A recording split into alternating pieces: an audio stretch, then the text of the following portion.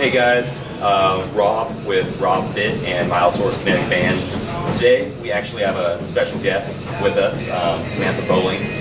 She is now a collegiate dancer for Southeast Missouri State. We're featuring her today to show you a bunch of different core exercise, hip exercise, quad exercise to show how you can actually benefit more from these to increase everything you do with the sport.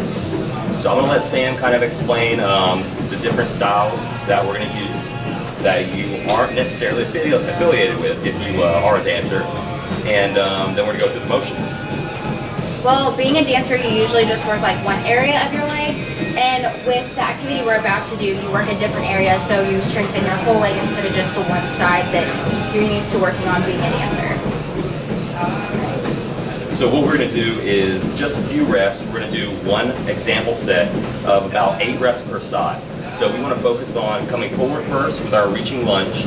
Then we're just going to go ahead and turn ourselves facing the right direction, and we're going to do a side lunge. So this is going to focus on our hips and our inner thigh, while the reaching lunge is going to focus more on our back and our hand. So let's go through the motions. We recommend to do about 4 sets of 15 for all of them in a sequence. About a minute rest in between would be efficient for that. We're going to go through these and let you guys see what's going on.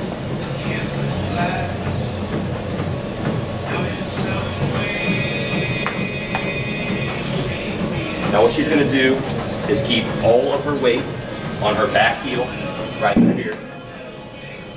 You want to make sure that you do, and this is essential, keep your foot straight. The reason for this is it's going to be a natural feeling, so you want to angle it. We'll actually show that real quick.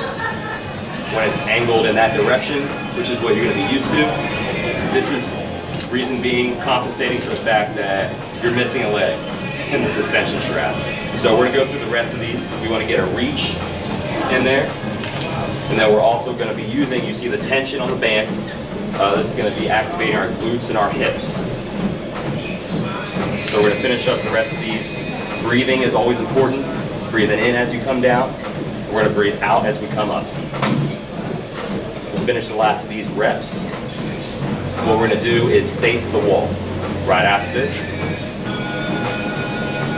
Now we do want to focus on a lot of the same principles here.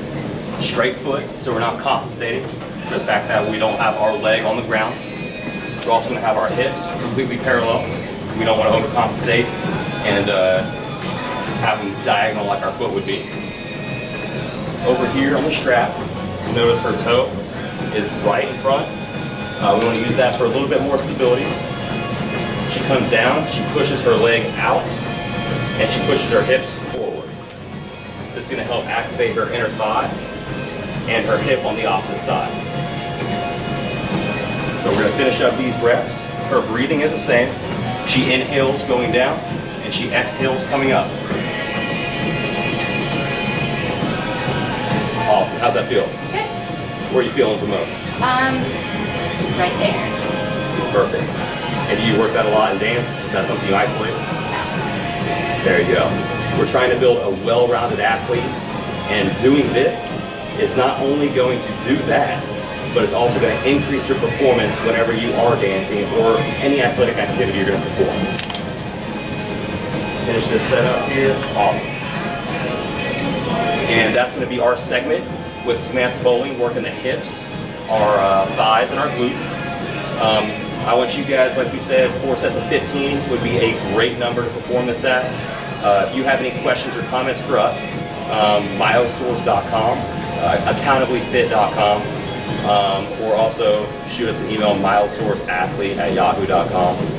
If you have any muscle groups you want us to focus on and make a video with, let us know, and then we'll go ahead and put those up. That way we can help you guys out.